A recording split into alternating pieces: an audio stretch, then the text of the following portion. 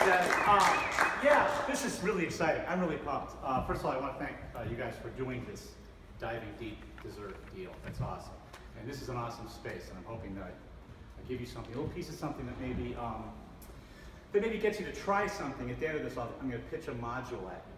And hopefully you will grab onto that in the spirit of let's experiment and let's not worry about failing. I've been doing a lot of writing, and I want to talk about owning your story and being able to understand your life as a story and be able to tell that story in a way that promotes connection and possibly even healing, as opposed to simply rattling on. What we're really talking about here is memoir. Memoir is a subgenre, a genre of writing, narrative of personal experience. By definition, it's autobiographical. You're writing about your life, okay? Something you've experienced directly. It's different from autobiography because it's not your whole life. You're not going to give me your grandparents going across the tundra and building the first igloo, and then they had your parent. You don't do that. You take a slice of your life, particularly a slice of your life that was kind of marked by transformation, a sudden awareness, something you figured out.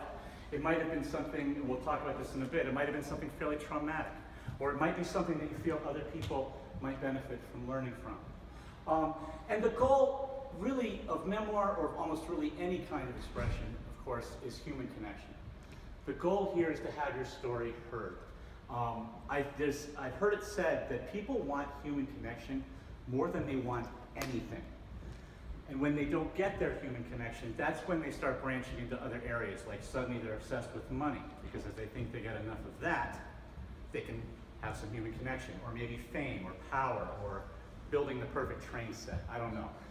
But bottom line, I think all of us really want to be heard, we want to be seen, and we want to be understood for who we are. And in order to make that happen, we tell our stories. There are all kinds of memoirs out there. It's actually a hugely popular genre, and some people have sort of been remarking that they feel like there are a lot more memoirs now than there used to be. I don't think that's true. I think people have been cranking out memoirs for just ever. We got U.S. Grant and Eleanor Roosevelt up there. Ernest Hemingway, this is sweet. Read this one. This little slice of time he spent in Paris as basically a penniless author. There's some terrific stuff. Elie Wiesel Knight, Mr. Peck and I taught that last year in our Holocaust class. So again, these are stories that are sort of pieces of a life, transformative pieces of a life. And the sub-genre of memoir deals specifically with healing. In other words, they're stories told by people who have had to confront profound trauma, a profound challenge, and they not only overcame it, but writing the book was in some way part of that healing. Learning to tell their story in some way helped them heal from it. These examples up here, I kind of pulled off at random. I don't know if there's any that jump out at you, but Confessions of a Trauma Therapist. I mean, that's somebody who sits there for a living and listens to other people unburden themselves of pain. The one in the upper right is borderline personality disorder. What's it like to live with that? There's somebody who's traumatized by their religion of birth. There's somebody who worked through losing their twin. So there's sort of a subgenre of this where people are writing not just to get their story out there, but to get their hands around their story in a way that empowers them to move through their pain. And this is where I come in with this, because this is the kind of writing that I've done. And I'll tell you my story briefly. This is the basic substance of my first book. That's my older brother there. This picture was taken just last year. Kidding, sorry. This is my older brother, David.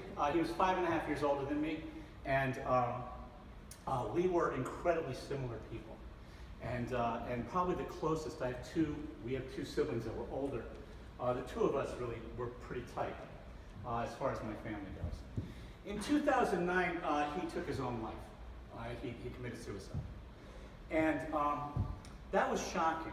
And I don't know if any of you have had your lives touched by suicide. I think some of you probably have. Statistically, you have.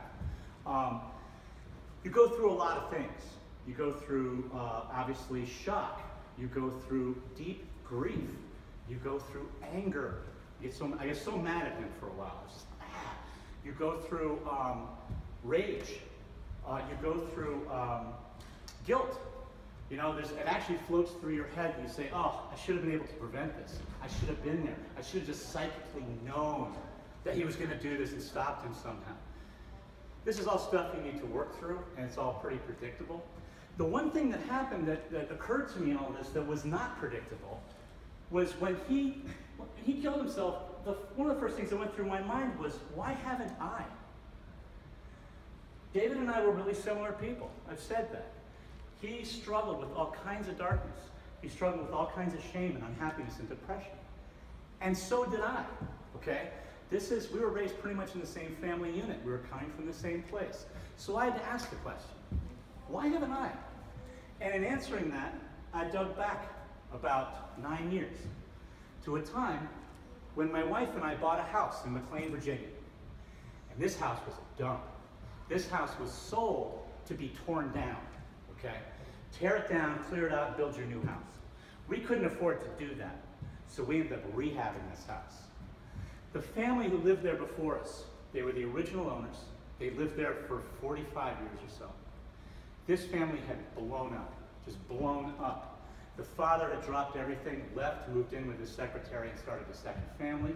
The mother had descended into alcoholism. The oldest son, as soon as he could, got the hell out and never looked back. There was a daughter in there somewhere that nobody even knew where she was anymore. The younger son, a guy almost exactly my age, stayed in the house with his mother, and they drank themselves unconscious every night. They completely neglected the house. And when the mother eventually died in the house, when that family got itself out of there, they left everything behind. So imagine all the stuff that's in your house right now, like in the basement. Files and clothing and pictures, it was all there. And we had to clean it out. So I spent a summer carrying the debris of this broken family out to a dumpster, okay? Needless to say, you do that for a while. When you first start doing that, my first take on that was really judgy. This family just, they blew up. They're ridiculous, you know? They couldn't handle it. They're wrong, they're weak, they're frail, they're flawed, they're whatever. After about a month or two of that, I realized I had a whole lot more in common with these people than I would normally have liked to admit. And in fact, I started feeling enormous compassion for them. In the process of this, I began to confront the fact that I had lived most of my life with depression. That in fact, what had gone wrong here was in me, okay? And I got to a place with this where I started to examine my own childhood, and I started to examine how I'd gotten to where I was. And I realized that if I didn't ask for help, I was going to lose everything. I was going to lose my wife and children. I was going to lose my job. I was possibly going to lose my life. I needed to do something to pull myself out of this. So I did. I asked for help. And that whole process, I started writing about it. And it took me about many years, really, to put it together. And that really is the story of this book. And the premise of the book really is I was buried. I was buried in depression and shame. I was carrying the seeds of this destruction within me for an awful long time. I still do, to a fair amount. But I needed to ask somebody for help. And that's basically where the story sort of climaxes and ends. It's been really nice to have that book out there. I've done almost nothing to promote it, but people seem to keep finding it. And every year I'm brought back to my old high school on the East Coast, and they have me there as part of their mental health week, and I present on that, and talk to kids about depression and what to do about that. And like that, so I put it out there. The act of writing this was hugely healing for me. It forced me to sit down and really look at what had gone on, and really look at who I was and the decisions I'd made about myself. It was intense, and I went through many, many drafts, and many, I don't know, I could still go back and change that book around a whole lot. But the act of doing this all by itself, if no one had ever read it, would have been enormously helpful to me. I ended up publishing it because I did show it to a friend of mine, a guy roughly my age. And he said, you know, you really should publish this because there are a whole lot of people out there who need to read this. So I did. And it turns out I think he was kind of right. So that's my experience with this. And I want to encourage you guys to look into this kind of writing. Even if it's just for yourself, even if no one else will ever see it. And before you know, I think I suggest that to a few people. Rachel, I was talking at the beginning of the thing, you're like, I can't write, right? Let me lay out 3 specific blocks that we can talk about and blow up. The first block is, I have no story to tell, okay? Abby's been in my public speaking class, Lucas is in my public speaking class, Leah's there. Yes, you do, okay? You really have stories to tell. They come in the first week and I'm like, tell me your story, and they're like, I got nothing. And like 3 weeks later, I'm hearing amazing things from people. Your experiences matter, okay? Your experiences, your feelings, the conclusions you've drawn from your experience, what you feel you've learned, this matters. We go back to the human connection bit. This is what ties you into the rest of the human race. You have a story to tell. And if you don't think you've had a story, that means someone else has been telling it. This happens. You guys are on the younger end of things, and that means other people have been telling your story. You might have, I don't know, you might have your dad talking about that time. You know, you always run through the house. When you were 7, you always run through the house, you're knocking stuff over, and we'd say, slow down, and you never slowed down, right? And that was just you. You're just like that. You're always rushing places. Or you've got the grandmother who's like, there was that time when you were 4 and you just gave me the sweetest hug. And that's just who you are. You're a sweet person. You're just a really sweet person. That's who you are. Well, that's their story of you. That's not your story. For the first one, you might just remember back to a time when you were 6 or 7 and you were like, it was so cool just to be alive. Just to be, you want to get out of the house, right? You're just going berserk. And it's not that you're disobedient or bad. It's that you couldn't wait to get out there and live a little. Or maybe you were, when you were 3 or 4, grandma got it wrong. You want the sweet spot. And the way you get the sweet spot is you realize that everybody in your story is doing their absolute best. I didn't get my parents until I became a parent. All of a sudden, I realized just how hard that work was, okay? That got me a little bit more into the sweet spot because I started out being very one-up to my parents. They screwed up, okay? And the more I started to dig, the more I began to realize that they were doing their best and I was making decisions about myself that weren't particularly healthy, okay? It's an interesting process, but ask yourself, what are you writing for? If you're writing for revenge, you're one-up. If you're writing just to, I gotta tell my story here, just usually, maybe you're a little boundaryless at this point, okay? Maybe you want to rethink that. If you're writing about what happened, but you have absolutely no emotional stake in it, it's not on the page, you're probably walled off. It's probably not going to be a very good read either. Are there any questions about this? What do you guys think of this? We actually had this posted on our fridge when our kids were little, and they'd go up and point to it. Say, where are you today? And they'd be like, I'm over here. It's pretty interesting. Does this resonate at all for you guys? I have a question, Mr. McKinley. So yeah. I haven't read your book. Well, sorry. But my question is that, do you feel like in your book you're usually in the sweet spot, or are there moments when you're kind of on either side and it kind of averages out? That's a great, but by the time I published it, final edit, I really did everything I could to be in the sweet spot. My sister, I think, actually confirmed that for me. She read it, and she said, you know, I don't remember a lot of this stuff the way you seem to, but she said, this is clearly your truth, and I think you're right on the money with it. Yeah, that's a good question. Was that hard? Was that? Was that hard? Extremely. But that's also where the healing is. Do you know what I'm saying? If you can confront dark stuff that you've lived through, and you can put yourself there, I think that's healing, right? You're not being triggered, you're not being thrown off and out of your, out of your zone. It was really helpful. But no, some of the early drafts, brutal. Brutal. And you need to work through that. You know, if somebody's done you wrong, be pissed at them. It's fair, right? That's a decent first reaction. But then the more you work it through, maybe the more you see why they're coming from. You see why they're doing what they're doing. What you might see is that you have nothing to do with it. They just happen to be in their way when they were working through something else. Can I follow up? Go! Because I'm curious, because like, how do you, if originally you wrote that to not really publish it, not for anyone to see it, how do you judge yourself on it? Because like, I think of myself personally as one up and walled off. Yeah. And so I would be a horrible judge of anything that I wrote, because I think it's better than everybody else's stuff. Yeah. And I don't I hear you. opinion. I hear you. So how does that, how do you I think I got to a place, I worked in this book, I was actually writing a version of this before my brother killed himself. So I worked on this book for close to 10 years, okay? I kept it real close for the first 8. I got to a place with it where I was, first of all, I was obviously obsessed with it, You know, I just couldn't stop writing it. We moved like 3 times. I'm raising small children and I'm still doing this into the night, right? I did get to a place where I wanted to show it to my wife. I wanted her to read it because it was stuff we were sort of talking on anyway. And then when I got to the place where I had asked for help, then I'm thinking more therapeutically, and she's my partner in that. Do you know what I'm saying? And she was awesome because she knew what I wanted to say, and she'd be able to go, you haven't said it yet. You know, this doesn't read like what you really want to be saying. So you can't write a memoir then without that person, perhaps? I'm going to go on a limb, so I got artists sitting here. I've never been able to create anything that affects other people without some feedback earlier in the process. It just doesn't jump out of your head, guys. It's not, you know, it's like the Athena, the goddess of wisdom, jumping fully formed out of Zeus's head. That's not the way it works, okay? You need to work it through. You need to get it to a place where you can share it.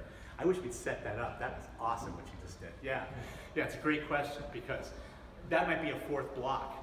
It's got to be perfect the first time I write it.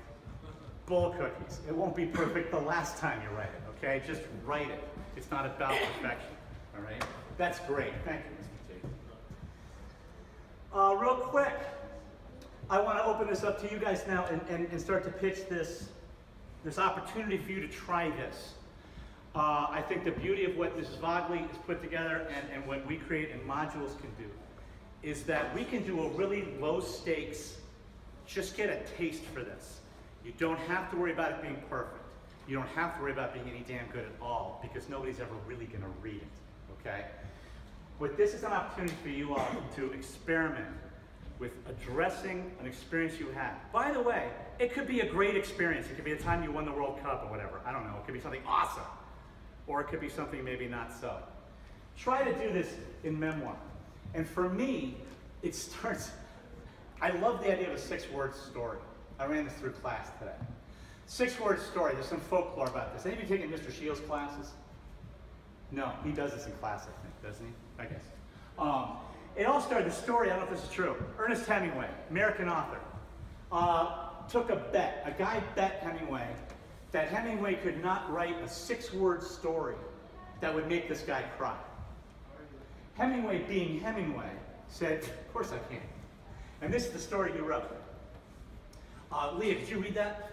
For sale, baby shoes, never worn. What do you think? What kind of story is that? What do you think, Kate? Are you asking like what What's your reaction? What do you feel? Well, what I feel or like what I think about what he's trying to say? How about what do you feel? Well, I feel sad. Yeah. And, This is really sad. Now, what do you think about what he's trying to say? well, I think he's saying that his wife had a miscarriage. You just invented that completely, right? I mean, there's so many possibilities here, right? But that's when you immediately jump to something. You connect to this, right? There's a connection here. There's a story waiting to be told, okay?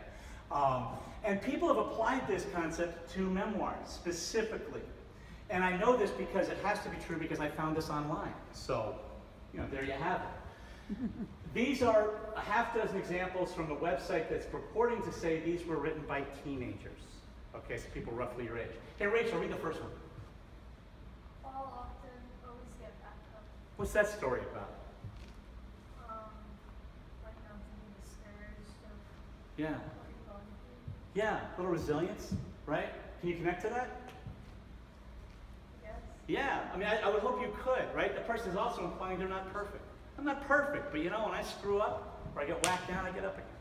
That might be a story you want to read, right? Who wants to do the second one? Somebody do number 2.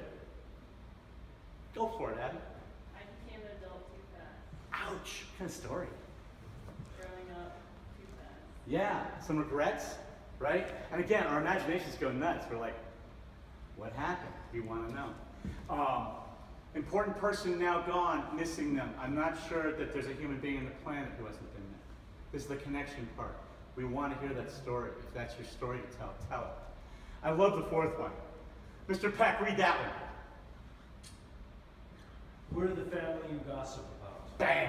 Okay, I love that. It's kind of cocky almost. We're really weird, all right? Let me tell you about a weird family I got going. Googled what he called me. Ouch. Wow, there's a story there.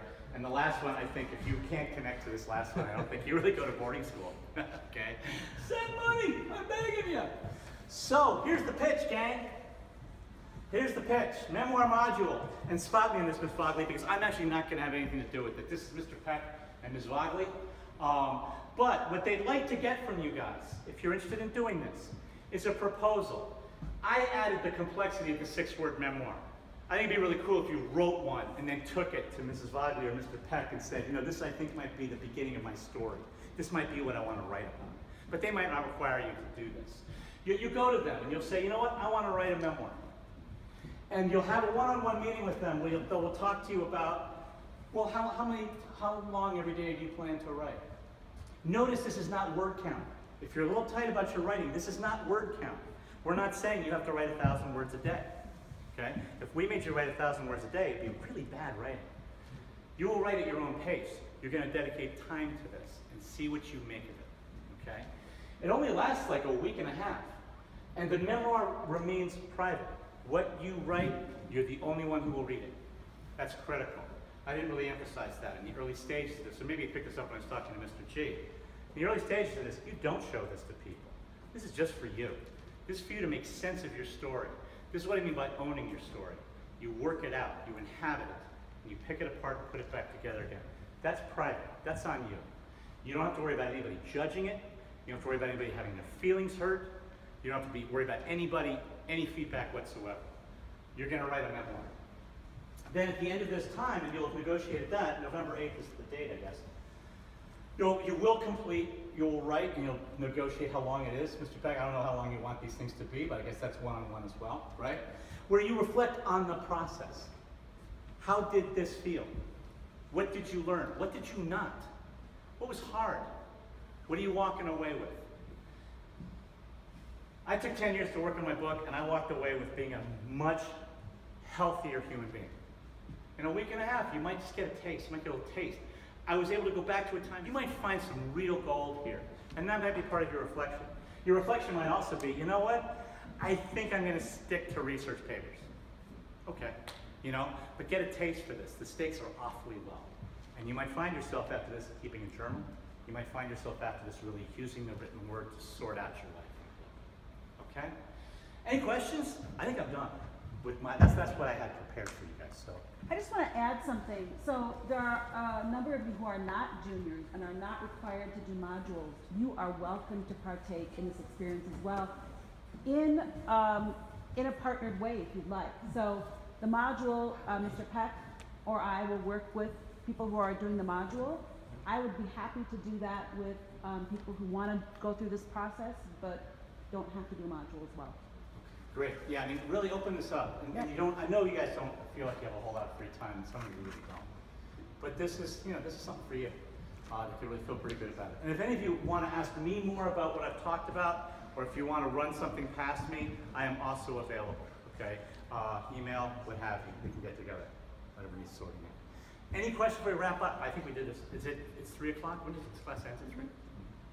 Yeah. What time is it? I don't have the time. Actually, most of you guys are flying today. It's 2 minutes. Okay. Sweet. Yeah. Oh. That was like perfect. Thank you! Okay. Thanks. So for the guests, I'm right here. Have another blondie. Yeah. And join the party, kids. Nick, is it Nick? Yeah. Have some more blondies now, Nick. Careful. It's the next thing. It's called Chat Shame.